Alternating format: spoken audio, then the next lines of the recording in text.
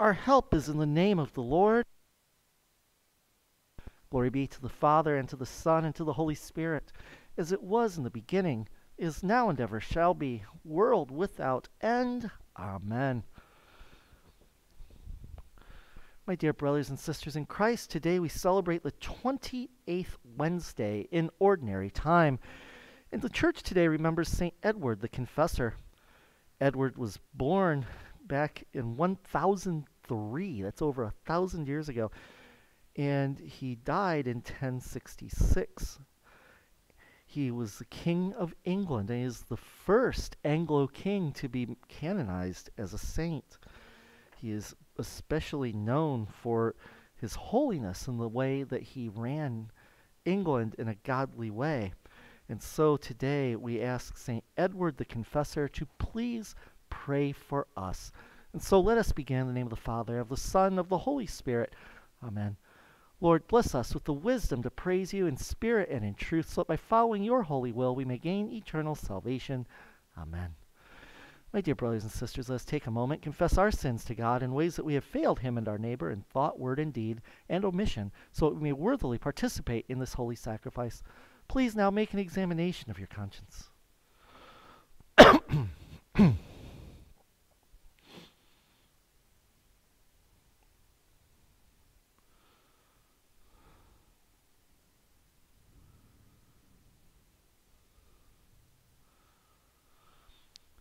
Let's say together the second form of the Confiteor. I confess to Almighty God, in the presence of the Blessed Virgin Mary, all the saints, and you, my brothers and sisters, that I have sinned through my own fault, in my thoughts, in my words, and what I have done or failed to do. I ask the Blessed Virgin Mary, all the saints, and you, my brothers and sisters, to pray for me to the Lord our God. For your penance, I would ask you to do one kind thing for someone else sometime in the next few days. May Almighty God have mercy on us, forgive our sins, and bring us to everlasting life. Amen. And may our Lord Jesus Christ absolve you, and with his authority vested in me, I absolve you from all of your sins in the name of the Father, and of the Son, and of the Holy Spirit. Amen. This is the man who made not God the source of his strength, but put his trust in his great wealth and his strength in harmful plots. But I, like a green olive tree in the house of God, trust in the kindness of God forever and ever. Glory be to the Father, and to the Son, and to the Holy Spirit, as it was in the beginning, is now, and ever shall be, world without end. Amen. Lord, have mercy. Christ, have mercy. Lord, have mercy. The Lord be with you. Let us pray. Almighty God, you have promised a wealth of wisdom and insight. Save us from our own conceit, that we may live our lives according to your love. We ask this through our Lord Jesus Christ, your Son, who lives and reigns with you in the Holy Spirit, one God, forever and ever. Amen. A reading from the letter of St. Paul to the Romans. You, O man, are without excuse, every one of you who passes judgment. For by the standard by which you judge another, you condemn yourself, since you, the judge, do the very same things.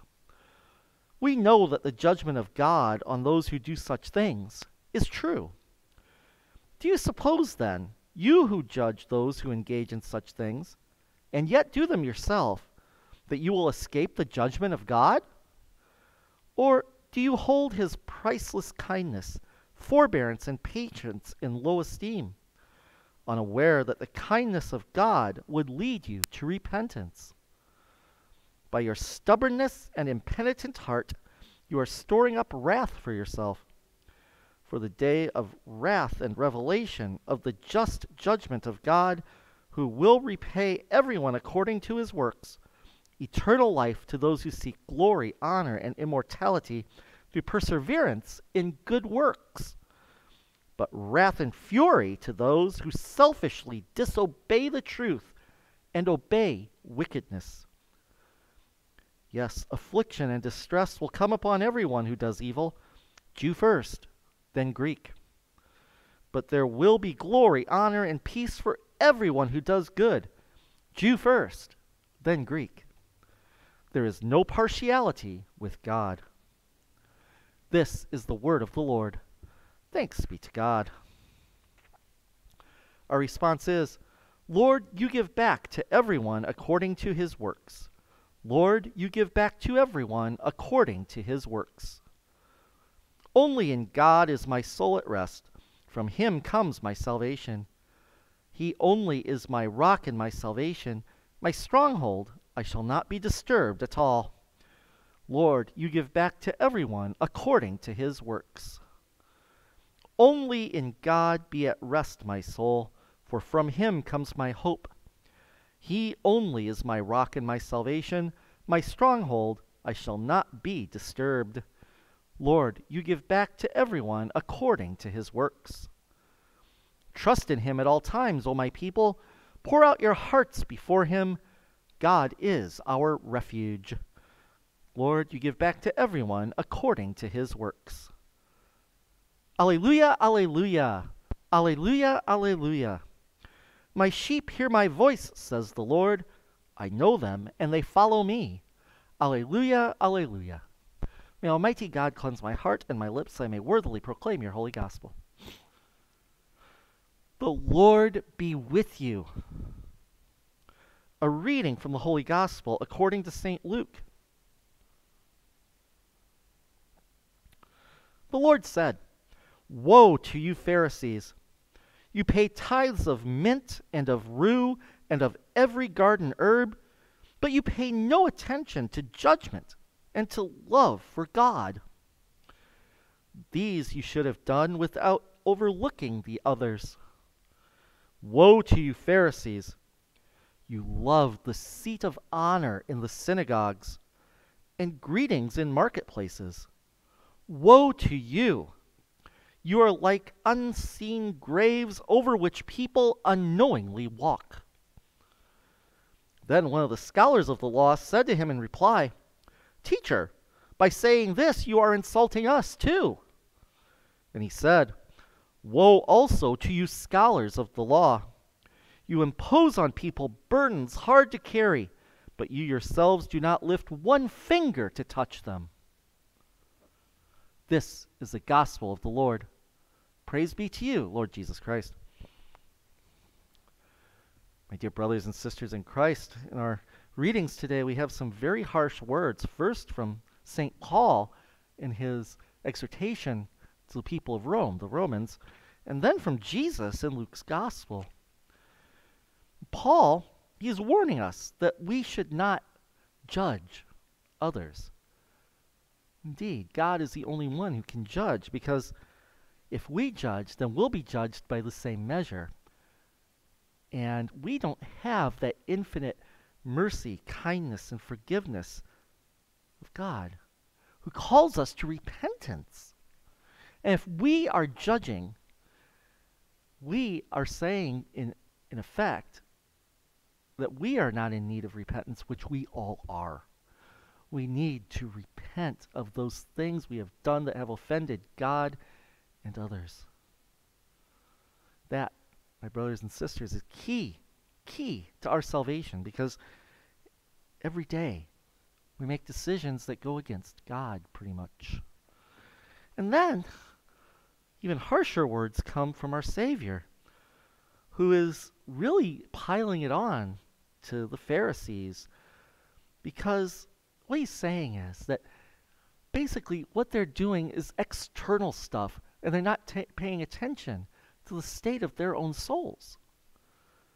Yeah, they can give the tithes, they can take the seats of honor, they can get the greetings in the markets, but if they're not configured to Christ, to God, then everything else is in vain. Because he also then has a scholar of the law, which is kind of like a lawyer, okay? And he said he's feeling the insult too. And then Jesus has words for him too, that you make laws for others, but you don't even follow them yourselves. Brothers and sisters, how have we been guilty of that in our lives? that we have imposed burdens on people we would not impose on ourselves. We need to look at ourselves in the mirror sometimes and reflect on what exactly it is we're doing. Are we judging? Are we putting undue burdens on people that we don't even expect ourselves to follow? Are we just doing the outward show, or are we doing the inward stuff first and the outward show, letting that flow out of it? So things we need to reflect on individually and even corporately sometimes. In our families, our communities, our churches. Those are hard things. Those are hard lessons. But heaven has a high price. In fact, it requires us to give everything, our entire being, to Christ. But even though the price is the highest we will ever pay, it is worth every single penny, and it will even be the best bargain that we will ever get. But only if we're willing to pay the price, which is everything. Hell and damnation are cheap.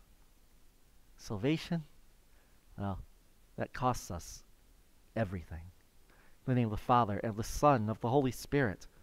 Amen. The Lord be with you. All things are possible for God. With faith in Jesus' promise, let us offer our prayers and petitions to Him. Our response is, Lord, hear our prayer. For leaders of the church, that they may humbly proclaim the living and effective Word of God, we pray to the Lord, Lord, hear our prayer. For world leaders, that they may work together to provide all peoples with justice and dignity, we pray to the Lord, Lord, hear our prayer. In thanksgiving for the devoted priests, bishops, deacons, parishioners, and all the living and deceased who have built a tradition of faith, love, and service to this parish and this church, we pray to the Lord, Lord, hear our prayer. For the sick, that they may find comfort in the healing touch of God and in the loving care of family and friends, we pray to the Lord, Lord, hear our prayer. For all the intentions we hold deep in the silence of our hearts,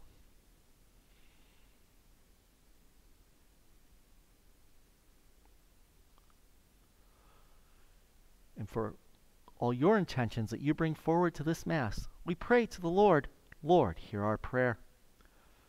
For our deceased loved ones and those who will die today, that they may dwell in Christ's abundant love for all eternity, we pray to the Lord, Lord, hear our prayer. Almighty God, we thank you for everything you have done for us. Help us to find in your holy word the source of wisdom and truth. We ask this through your Son, Jesus Christ, who lives and reigns with you and the Holy Spirit, one God, forever and ever. Amen. The rich man is wise in his own eyes, but a poor man is intelligent. Who is intelligent sees through him.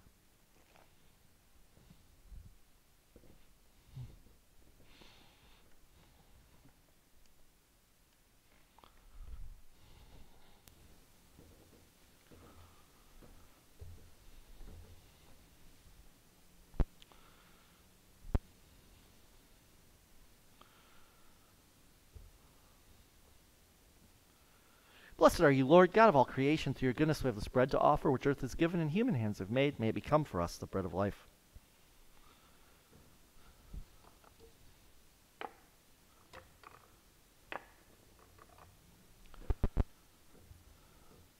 By the mystery of this wine and water, may we come to share in the divinity of Christ, who humbled himself to share in our humanity.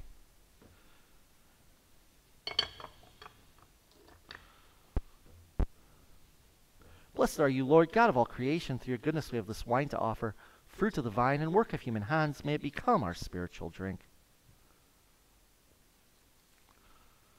Lord God, we ask you to receive us and be pleased with the sacrifice we offer you with humble and contrite hearts. Come, Holy Spirit, and bless this sacrifice which we have prepared for the glory of your holy name.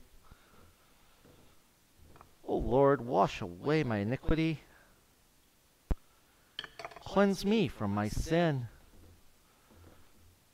Receive this offering, most holy Trinity, which we make in memory of the passion, resurrection, and ascension of our Lord Jesus Christ, and in honor of the Blessed Virgin Mary and all the saints. May they whose memory we honor on earth intercede for us in heaven. Pray, my brothers and sisters, that our sacrifice may be acceptable to God, the Almighty Father. And the Lord accept this sacrifice from my hands for the praise and glory of his name, for our good and for the benefit of his holy church. Lord our God, you have promised an abundance of blessings to those who are faithful. May we who offer this sacrifice recognize our stewardship and so fulfill our responsibility in your sight. We ask this through our Lord Jesus Christ, your Son, who lives and reigns with you in the Holy Spirit, one God, forever and ever. Amen. The Lord be with you. Lift up your hearts. Let us give thanks to the Lord our God. Father, all-powerful and ever-living God, we do well always and everywhere to give you thanks through your Son, Jesus Christ our Lord. Out of love you called us to life. You give us our daily bread and the bread of life, and by your protection and assistance you see to our every need. And so with trust we commend our day to your fatherly care. Therefore, with the angels and archangels, with all the saints and the entire church, we lift our hymn of praise to your glory, repeating unceasingly, Holy, holy, holy Lord, God of power and might. Heaven and earth are full of your glory. Hosanna in the highest. Blessed is he who comes in the name of the Lord. Hosanna in the highest. Holy Sacrifice of the Mass will continue with Eucharistic Prayer 5, which is found on page 92 if you're following along. Blessed are you, God and Father of our Lord Jesus Christ, Father of mercy and God of all consolation. For you so loved the world that you gave your only begotten Son, that whoever believes in him should not perish, but have everlasting life. He then established a lasting memorial of your salvation on the evening in which he willingly surrendered himself. He took bread, gave you thanks, blessed it and broke it, saying, Take this, all of you, and eat it. For this is my body, which is given for you.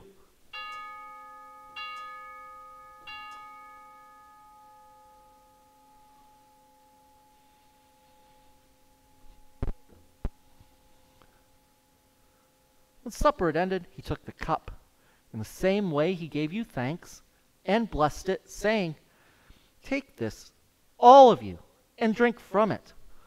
For this is the cup of my blood, the blood of the new and everlasting covenant, which shall be shed for you and for many for the forgiveness of sins.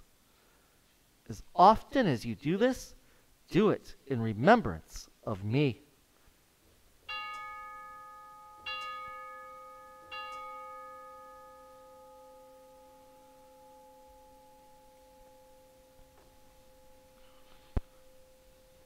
So we recall before you, Father, the incarnation of your Son, his words and deeds, how he humbled himself and obediently accepted death, even death on a cross. Therefore you've raised him up and given him a name which is above every name, so that in heaven and under the earth every knee shall bow and every tongue proclaim to the glory of God the Father, Jesus Christ is Lord. We offer this sacrifice of your Son before you, Father, with praise and thanksgiving, and ask that you accept this oblation. Send your Holy Spirit and fill these gifts with his life-giving power, that they may be for us the body and blood of your dearly beloved Son. Grant that the bread which we break may be the body of our Lord, and the cup over which we give thanks may be one with the blood of our Lord Jesus Christ. In the company of Mary, the Mother of God, with your apostles and martyrs, Holy Willibrod, and all the saints, especially Edward the Confessor, whom we remember today, together with Anthony, our prime bishop, and Jerry, our bishop, and with all bishops, priests, and deacons, as well as your whole church, we praise and glorify you and look forward to the coming of your beloved Son, our Lord, Jesus Christ. Through him, with him, in the unity of the Holy Spirit, all honor and glory are yours, Almighty Father, forever and ever. Amen.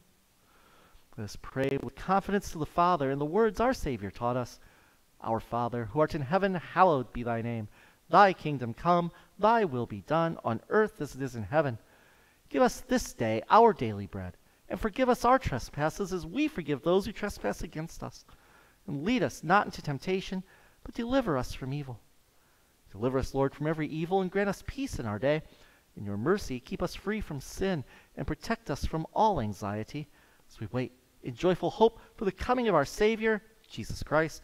For the kingdom, the power, and the glory are yours, now and forever. The cup of blessing which we bless, is it not a participation in the blood of Christ? The bread which we break, is it not a participation in the body of Christ? Because there is one bread, we who are many are one body, for we all partake of the one bread. May the union of divinity and humanity in Jesus Christ bring us sanctification and eternal life. Amen. Lord Jesus Christ, you said to your apostles, I leave you peace. My peace I give you. Do not look at our sins, but on the faith of your church, and grant us the peace and unity of your kingdom, where you live forever and ever. Amen. The peace of the Lord be with you always. Lamb of God, you take away the sins of the world. Have mercy on us. Lamb of God, you take away the sins of the world. Have mercy on us. Lamb of God, you take away the sins of the world. Grant us peace. Let's say together the second communion prayer on page 98. May the partaking of your body and blood, Lord Jesus, not be cause for my judgment or condemnation. Though I am unworthy to receive this great sacrament, through your loving kindness, may it become my safeguard and healing remedy. My saving Master, awaken in me a living faith, fervent love, worship, adoration, and a holy longing. Through this communion, make me your willing servant, zealous to fulfill your holy will. May it at last unite me entirely with you, my Lord and my God. I will take the bread of heaven and call upon the name of the Lord. Lord, I am not worthy to receive you, but only say the word, and I shall be healed. May the body of Christ bring me to everlasting life.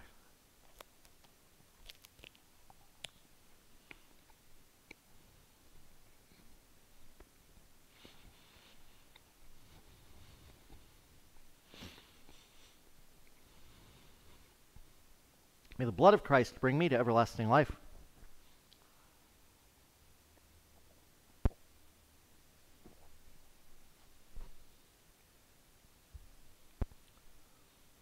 Please join me now in the act of spiritual communion. Most loving Jesus, I adore you in the most blessed sacrament in which you are truly present. I love you above all things, and I long for you in my soul. Since I cannot receive you sacramentally, I ask you to come spiritually into my heart and heal my soul. I embrace you and unite myself with you. May I never be separated from you.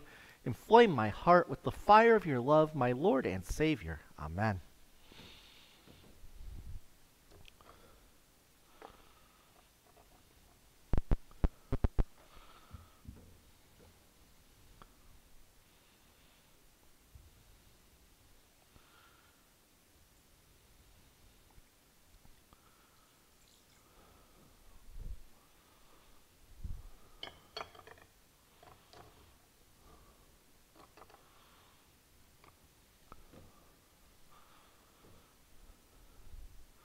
Lord, may I possess with a pure heart that which I have taken as food. May the gift I have received bring me healing and strength now and forever.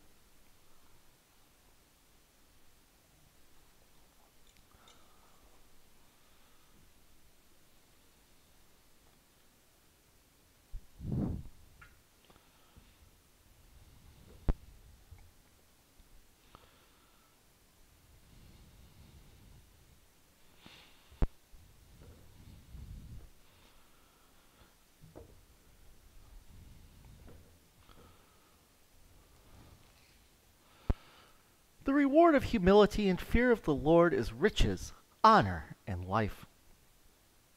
Let us pray. Lord Jesus Christ, we have received this gift of Holy Communion from you. Forsaking all else, may we always set our eyes on you, in whom our reward cannot be measured. For you live and reign with the Father and the Holy Spirit, one God, forever and ever. Amen. The Lord be with you. May the blessing of Almighty God, the Father, the Son, and the Holy Spirit come upon you and remain with you now and forever and ever. Amen. The Mass is ended. Let us go in peace to love and serve the Lord. Thanks be to God. Let's join me now in the prayer of St. Michael. Holy Michael, the archangel, defend us in battle. Be our safeguard against the wickedness and snares of the devil. May God rebuke him, we humbly pray. And to you, O Prince of the heavenly host, by the power of God, cast into hell Satan and all the evil spirits who wander through the world seeking the ruin of souls. Amen. Please join me now in prayer for peace with the prayer of St. Francis. Lord, make me an instrument of your peace. Where there is hatred, let me sow love. Where there is injury, pardon. Where there is doubt, faith. Where there is despair, hope. Where there is darkness, light. And where there is sadness, joy. O divine Master, grant not so much that I may seek to be consoled as to console, to be understood as to understand, to be loved as to love. For it is in giving that we receive, it is in pardoning that we are pardoned, it is in dying that we are born to eternal life.